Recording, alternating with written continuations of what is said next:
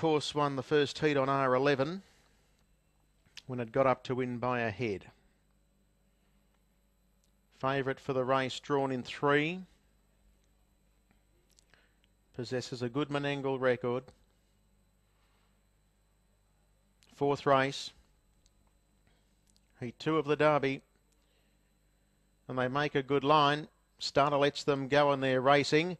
In the centre, Royal Verdict commenced fast and is going in search of the lead over Our Amazing Art. And as expected, there's Oscar Lane sliding around the field quickly and soon after takes control. Following it across was Better's Town, and then came Marbrook in a nice spot, gets the 1-1 early. From Screamin' Seaman and Bledders Low, and then Ronald George. A length away to Artistic Spirit, and Just Grange is going to settle at the tail end of the field. Oscar Lane ripped away by 2 or 3 as they come down towards the 1800. Leads out from Royal Verdict second. In third position was Better's Town racing on the outside, and then came back on the inner Our Amazing Art. Further back to Marbrook and Screamin' Seaman from Bleddersloe.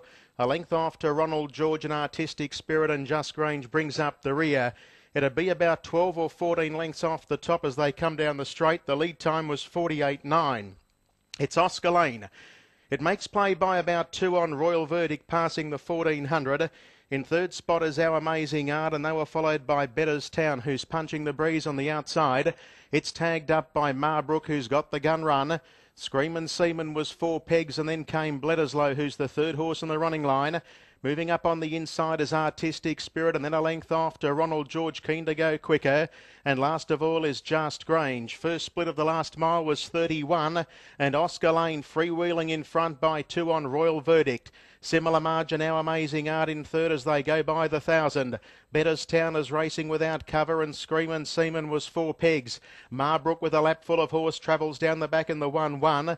Then Artistic Spirit followed by Bleddersloe, and a length off to Ronald George. And last of all is Just Grange. No moves yet. 28.8 for the second quarter.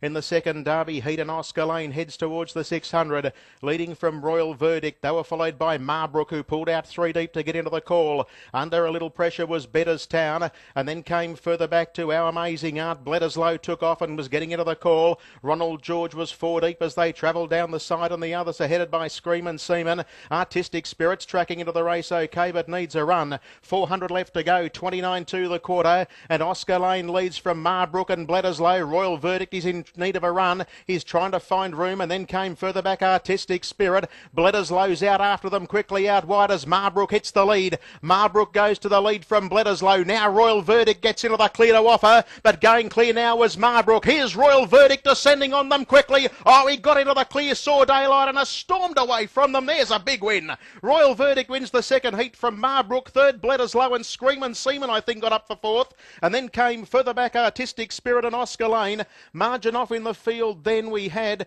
Just Grange, followed by Ronald George, and Our Amazing Art was back towards the tail of the field. Last one in was Better's Town, and with a devastating turn of foot, Royal Verdict has blown them away.